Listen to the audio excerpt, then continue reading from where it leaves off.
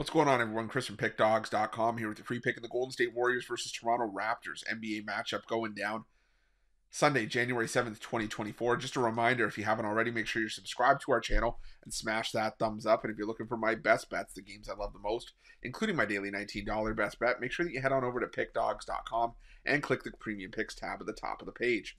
But let's get to this one between the Golden State Warriors and the Toronto Raptors. And the Golden State Warriors coming into this one with a record of 17-17 on the year, 16-18-1 against the number this season, after ending up with a 113-109 win over the Detroit Pistons in their last matchup, failing to cover as 10.5-point favorites.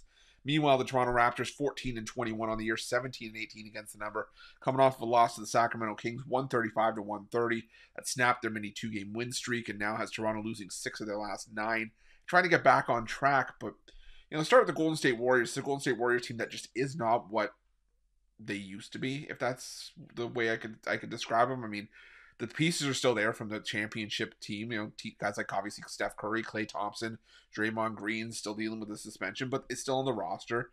Jonathan Kuminga's been a nice revelation, but the problem is, and I've said this before on our morning show, I've said it with the Golden State Warriors videos in the past, a lot of times it just feels like it's Steph Curry, I should say Steph Curry or bust, but Steph Curry consistently, and the supporting cast around him just isn't there consistently.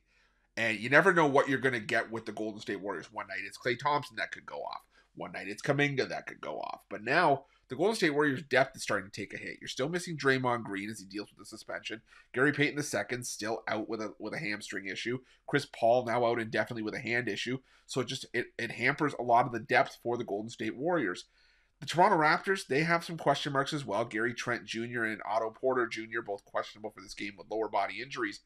But the Toronto Raptors are pretty much healthy for the most part. And I'm not going to lie to you. I was low on this Toronto Raptors team for much of the season for good reason. But I like the move that they made with OG Anunoby heading to New York and getting RJ Barrett and Emmanuel quickly back. It's given Toronto a couple of spark plugs offensively. It's started to lift this offense up, and started to pay a little bit of early dividends for Toronto, picking up those wins over teams like Cleveland and teams like the Memphis Grizzlies. So I'm going to take a shot here with the Toronto Raptors plus the 2.5. They haven't been great on the road this season, but the Golden State Warriors have just been a terrible cover team for much of the year. So I'm going to take a shot here with the Toronto Raptors. Not a game I'm rushing to the window to bet, but give me the Raps plus the 2.5. That's going to be my free pick. But just a reminder, if you haven't already, make sure you're subscribed to our channel and smash that thumbs up. And if you're looking for my best bets, you can find those at Pickdawgz Premium. While you're at Pickdawgz, check out our betting tools. They're 100% free. They're the best betting tools in the business, and tools that you want to make sure that you have in your back pocket when you're making your best bets for the day's action. And while you're at our YouTube channel, make sure you have notifications turned on so you can be the first to be in the know when the newest content drops here at Pickdawgz. Thanks for watching. See you guys soon.